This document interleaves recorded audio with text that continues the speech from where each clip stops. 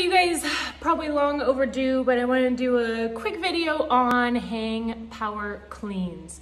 So with either dumbbells or plates, I'm going to use dumbbells.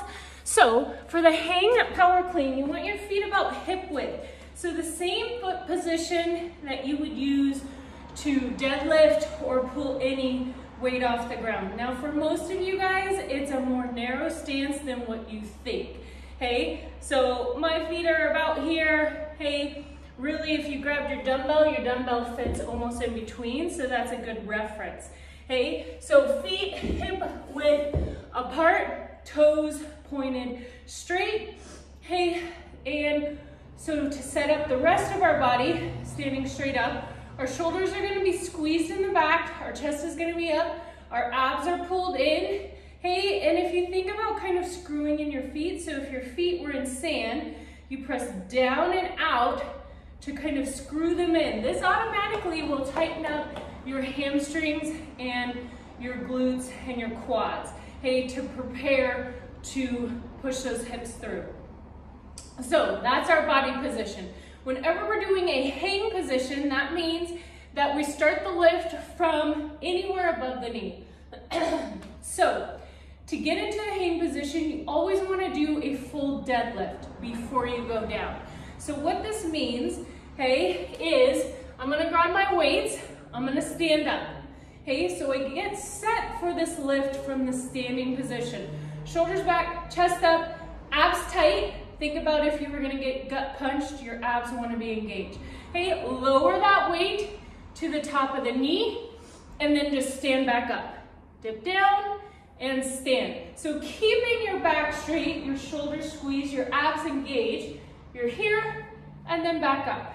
Here, using those glutes, hey, and your hamstrings, you're gonna stand pushing your hips through. That is the motion, hey, from here. Okay, so that's the deadlift. Now we're gonna pop open the hips, hey, and shrug. Hips come through like we just did. So lower to the hang position, hips through, and then shrug. Lower, hips through, and then shrug. Hips through, and shrug. So see, that's not like slow-mo. Hey, if you do it slow-mo, essentially you're just gonna do a hang deadlift and then a reverse curl. We want to use the power of our hips, our larger muscle groups, right, which is good for fat burning, and use the power of that to drive the weight up.